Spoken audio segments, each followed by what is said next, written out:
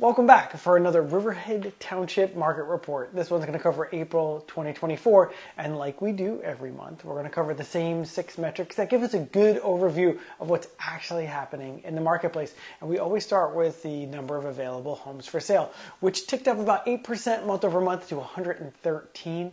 Next metric is homes sold in 30 days. 33, that was pretty much flat.